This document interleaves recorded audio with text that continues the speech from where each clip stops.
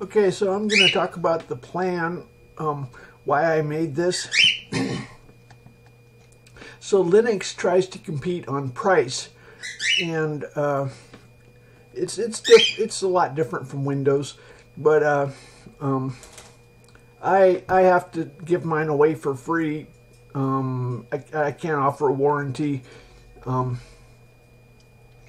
most critical thing for an operating system is compatibility, and there's a lot of people that are amateurs that are they're trying to do GPU support.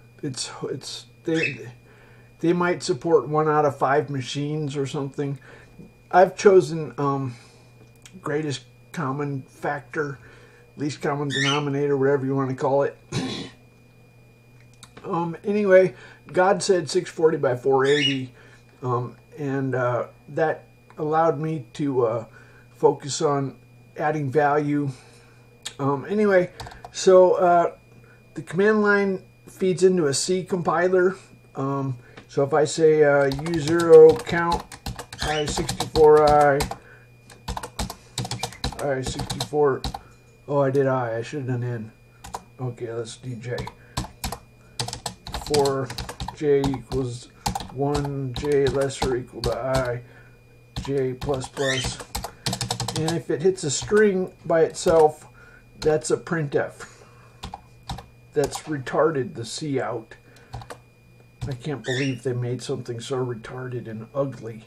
That's grotesque. What kind of... Okay, anyway. What a retard. So, in TempleOS, you have real functions that return values. Oops. Anyway, count to 10. So we use exceptions. You don't have error no, so it's a big improvement over Unix.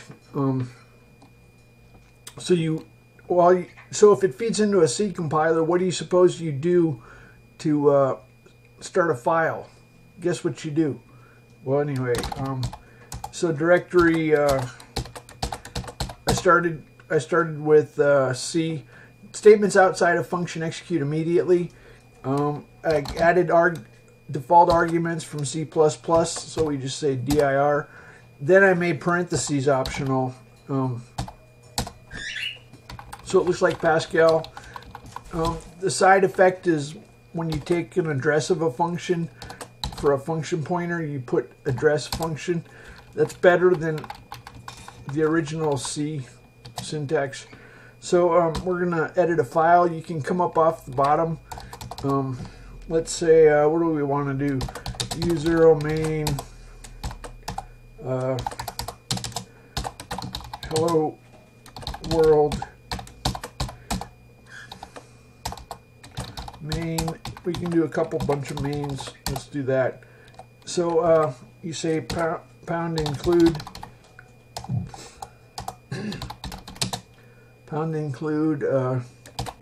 test.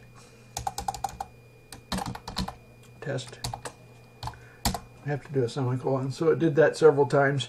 So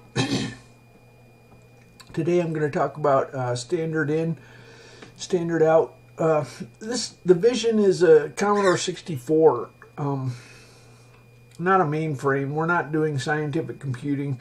What did you do with the Commodore? You made simple basic programs. You made sprites. I can watch this. I can put text on. I can put graphics on the screen in one line of code. Pow! We got a. How about that? Nobody can do that. We have we can do sprites at the command line.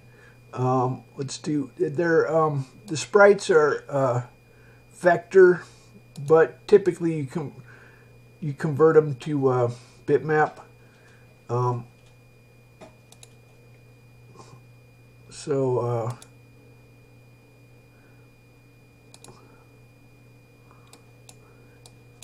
So I'm writing on the command line. Okay, so the command line is a document that's being edited. Okay, so we have a document editor, and the cursor location is where standard out gets put. Anyway, so the document format is the same all over the entire operating system. It's one editor, so you can cut and paste. All these are, there's one editor for the command line, one editor for everything. Now, what do you suppose? Let's put it up here. Let's go ahead and change the origin. So, sprite edit menu, set origin. I'm going to click up here, and we just shifted it down. Okay, so what do you do if you want to print a sprite? What do you think you do? You say sprite, and then Control R, pointer to sprite, number 1. So let's do that. Now we just printed a bunch of sprites to the command line. They're kind of hard to see. Anyway, that's not so pretty. So guess what? There's no way to do log operations like log files. I'm kind of. This is Adam. He's a executive task. We could look at all the tasks down here. Adam is in Adam and Eve. He's the father of all tasks. You can actually, let's get rid of this ugly window. Okay, so you can actually say, I don't know what I'm doing here. Adam, I never do this. I don't even know why I'm showing you. Adam log, hello, okay. So you can log to Adam. What I did is when FAT32 was threatened with patents, I invented my own file system, and I said, what can I do that's simple that won't get sued?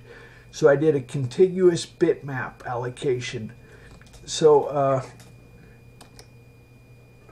drive report. So I made a file system called Red Sea File System. It's like FAT, but I cleaned up the directory entries so they're fixed length 64-bit. So I have a RAM disk, drive B. What did you do with the Commodore 64? Everybody played with disk blocks. So I'm going to copy some files onto the B RAM disk. And that's my file manager. So now we have some files. Let's do a with the Commodore 64, you played with disk blocks. The FBI is not too happy about giving access to disk blocks because then it ruins their secret if they're recording blocks. I don't care about pedophiles. It's more important that ordinary people get information on, get cheap thrills like we had with the Commodore.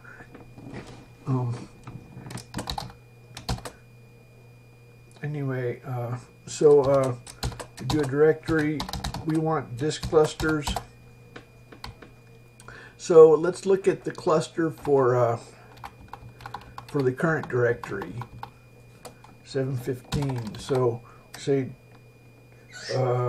dump cluster. Now we could actually write this cluster if we wanted to do read write. So this is the cluster. This is a directory block. You can see my 64-byte entries. It's designed to be, we want the kids to all learn how this works and hack it and have fun. Everything is accessible. Nothing is off limits. Anyway, so I was talking about something. So I'm jumping all over the place. So there's the standard out goes to the cursor on the command line window. So what that means is, well, you can figure out what that means. So if we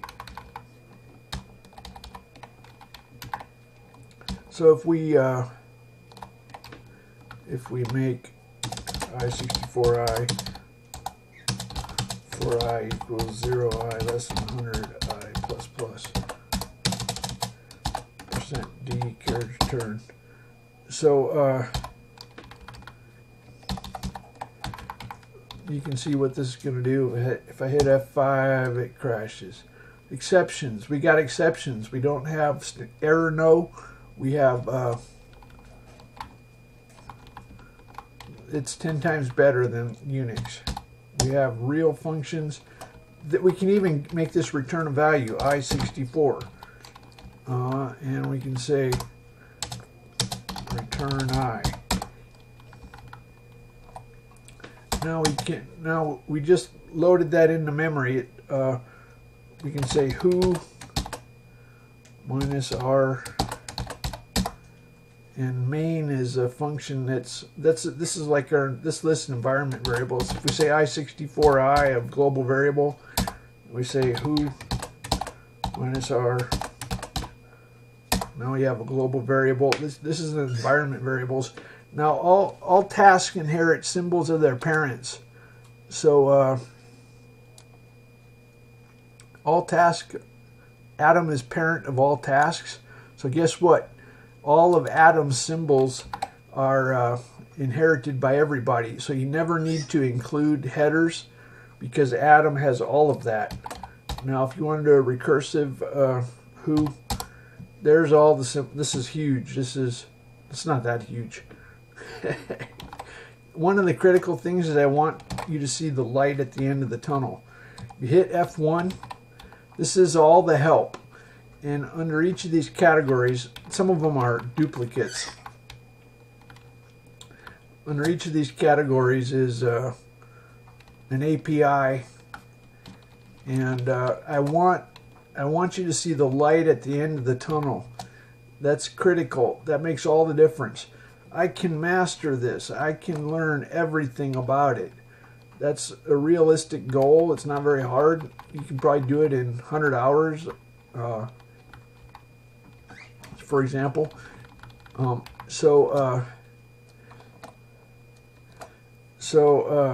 There's a, if you hit F1, there's a demo index. These are all, I'm going to hit Control O. I just opened all the trees. Anyway, so these are all, it's got a ton of demos.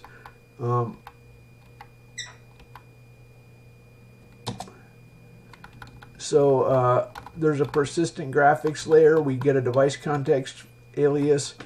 That allows us to use a pen width and a color.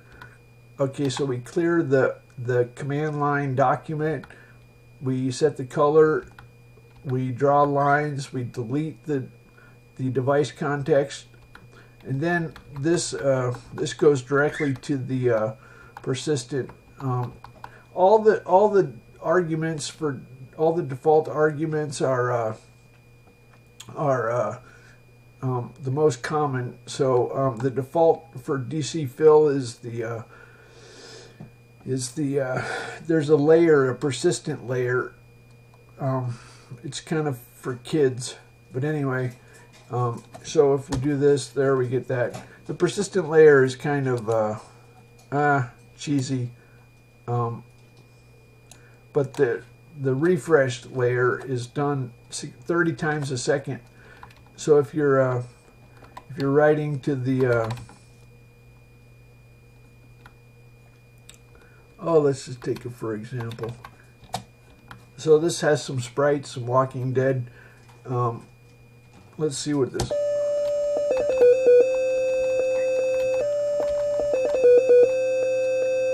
Okay, so I made a simple. I tried not to. I used arrays and not classes. I was trying to be conservative, to be as easy to understand as possible. So there's FIFO. There's array. What do you call them? Circular buffers. Anyway, so there's a draw it callback that the window manager calls 30 times a second to draw the image. In the other example, we were using the persistent layer, but that's kind of for kids. It takes a little getting used to, but you don't issue a request to paint. It happens 30 times a second. What you do is, well, this one is scanning. Normally we make an animate task that runs, and this one is doing it within the main game loop. Anyway, so nothing too exciting. The messages are different. There's only about 16 messages. Each one of them is you set a mask with a flag. So if you want key down but not key up, you set a flag, a mask, and then that filters what messages you keep and which you throw away. Anyway, where was I? You know what? There's not really a... so the standard out goes to the cursor location in the command line window. So there's a state. So we're not dealing with streams anymore. It's kind of like a hose that gets inserted. If I watch what happens if I let's watch this. I'm going to run this. Oh, it went to the bottom. Okay, I lied. Okay, so if I go down here and then I say pound include test, it defaults. Now if I cursor down, look at that. It inserted, you can't tell, can you? Let's go up here and do it. So I'm going to go up to this point, and I'm going to say pound include. I'm just demonstrating that it's probably not that surprising, but so it's inserting.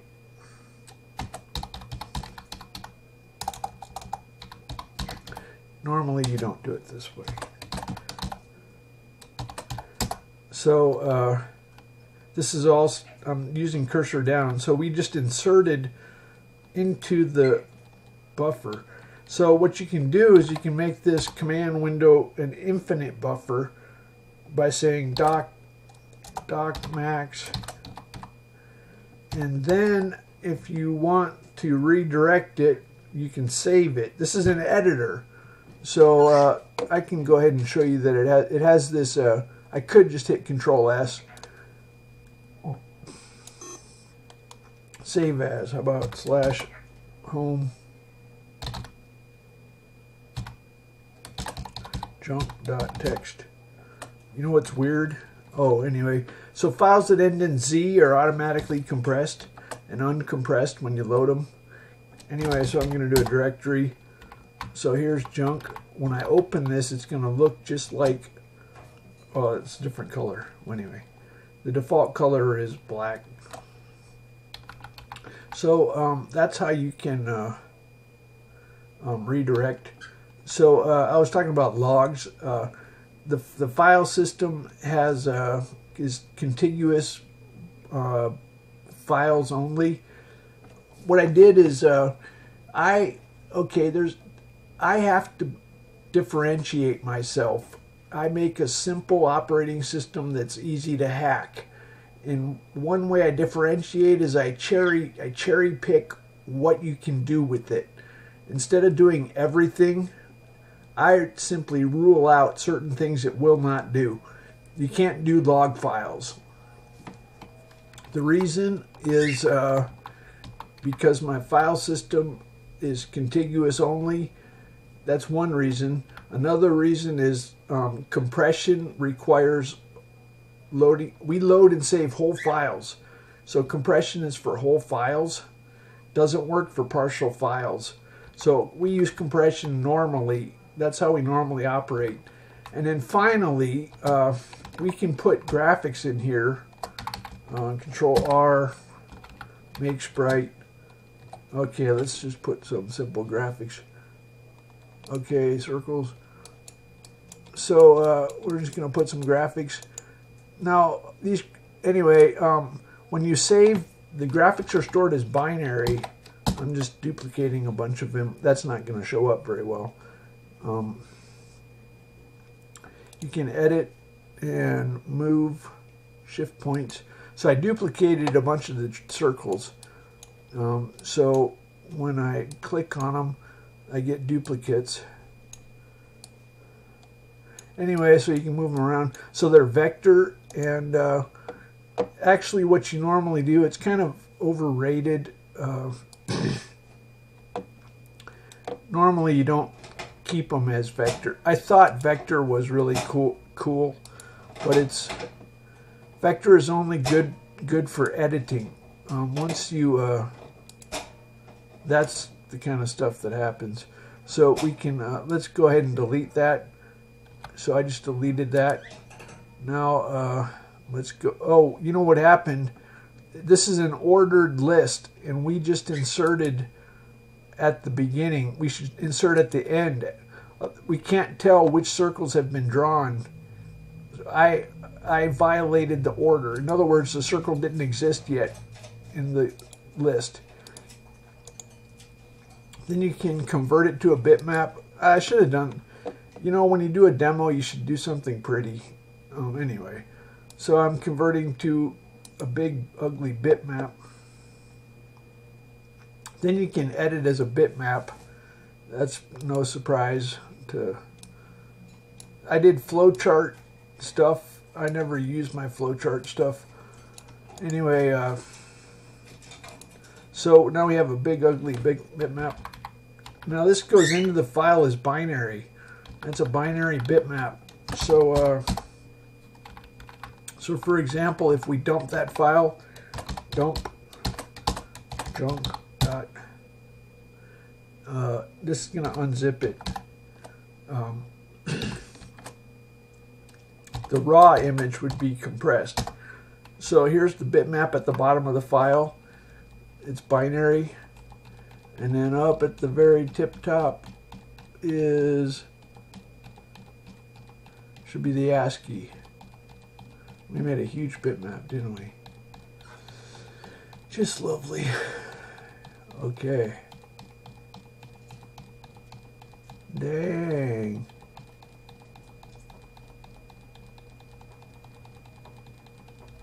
This is crazy. There's our ASCII. Is that, yeah, that's the big, I made a bunch of stuff. So there's ASCII, there's ASCII, there's a terminating 0, and then there's the binary. So one reason you can't log files is because what if there's a sprite at the bottom of your file and then you start logging, then suddenly the binary has to be shifted down. So we load and save whole files. That's just how we roll. So you might ask, well, I have tested it, and it meets my expectations. Here's a bunch of icons.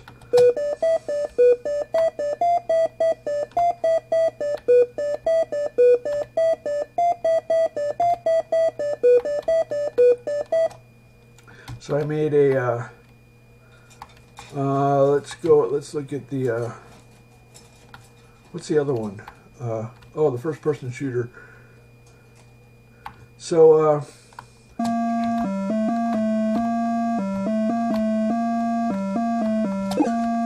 so you can do 3D meshes inside of your sprites can include 3D meshes. It's the editor for meshes is very tedious.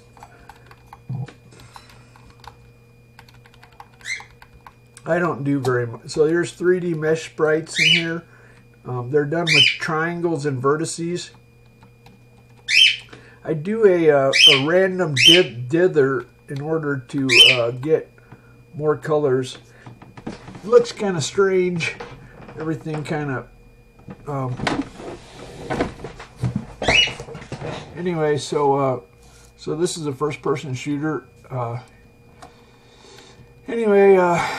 So I think I showed you around. We can go to the Oracle, get Mr. God to talk. Oh, you can just hit F7 at the command line. Astronomical who are used to judge cosmos. Hey, that's right, Chase. I didn't see that wastoid. Okay, let's go to the Oracle. This is kind of stupid. I guess it's stupid. So this is Moses.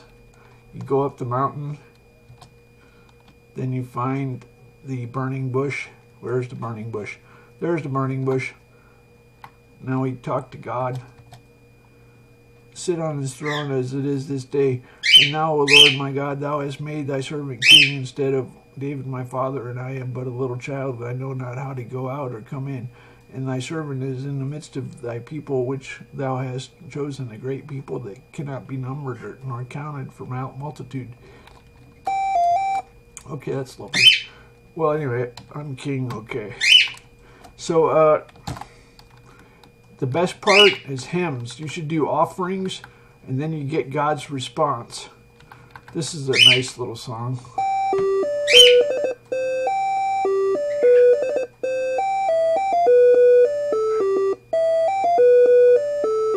Father, the grass is green.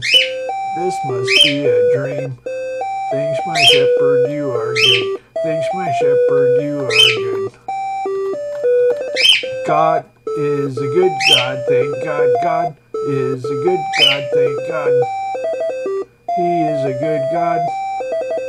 He is a good God. God is a good God, thank God. God is a good God, thank God. He is a good God. He is a good God. Do not push your luck. Do not push your luck. God is not a schmuck. God is not a schmuck. No.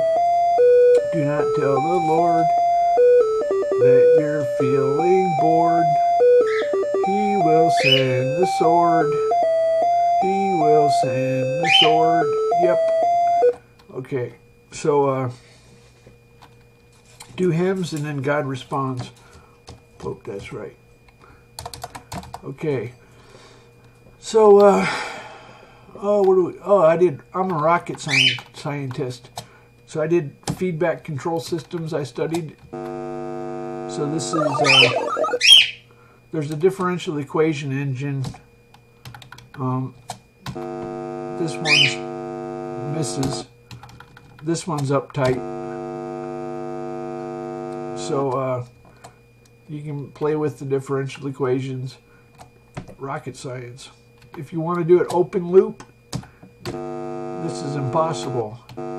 Open loop means you don't have your control system. It'll crash. It's impossible. Okay, so open loop, closed loop. So I hired an artist. He did some good work on a couple things, but he put penises everywhere. Everything looks a little bit homo. This is kind of amusing. You know, they got dicks on the Sistine Chapel, so I'm doing okay. I got one of them real homo artists. Put dicks everywhere. Sistine Chapel's full of dicks.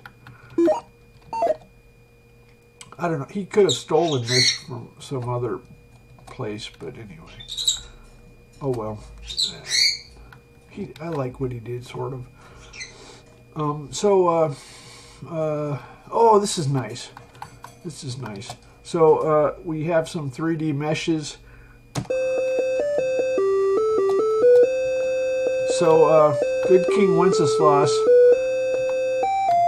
you go in a blizzard and you let people walk in your footsteps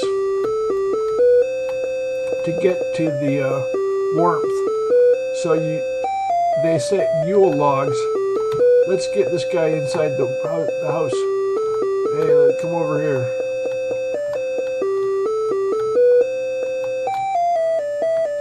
So making a game, the first thing you want to be is original, and then you want to make it fun.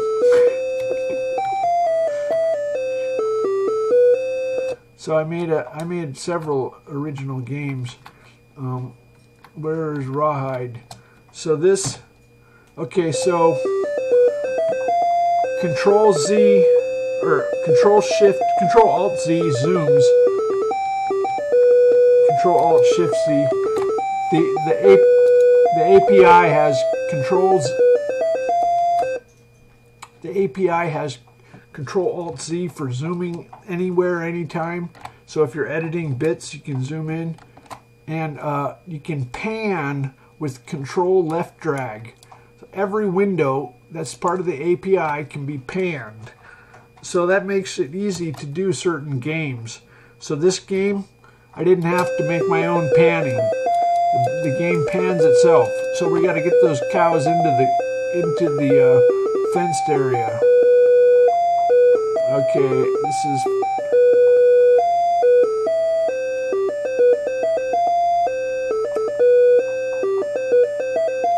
Screw this.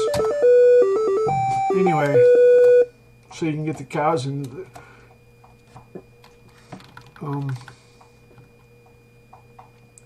I think that's it. That's all I want to show you. This is the wallpaper. There's 8 cores. Let me show you an 8-core flight simulator.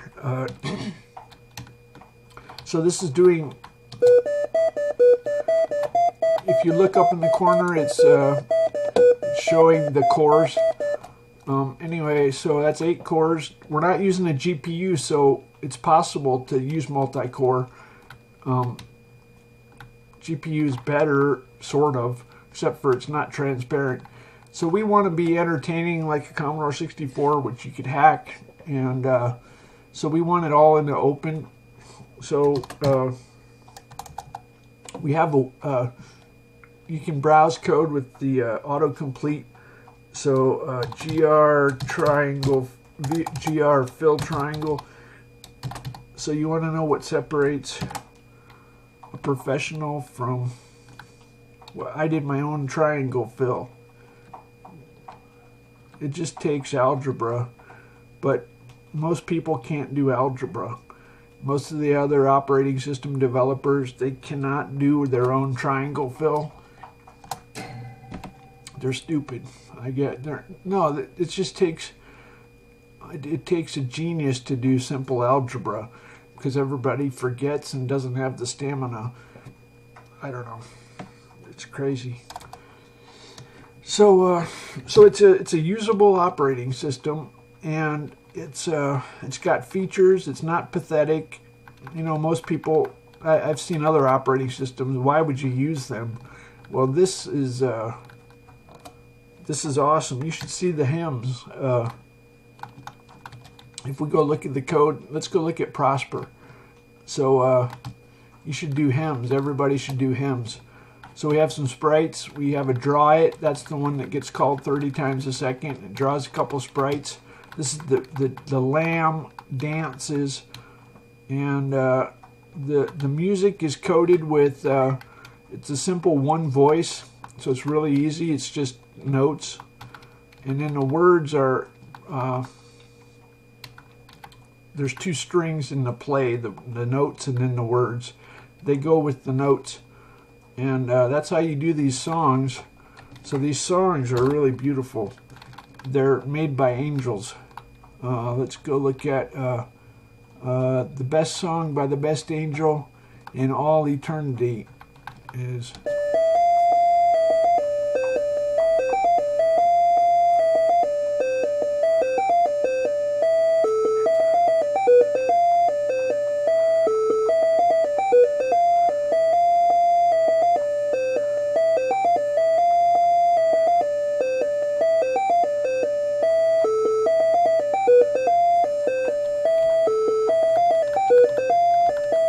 Let's go look at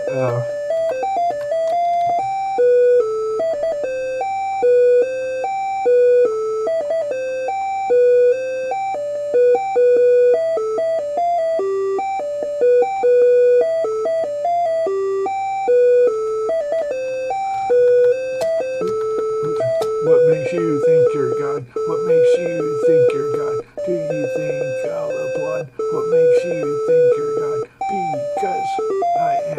Are you a fan? What makes you think you're God? Okay, that's God. Okay, well, that ought to do it.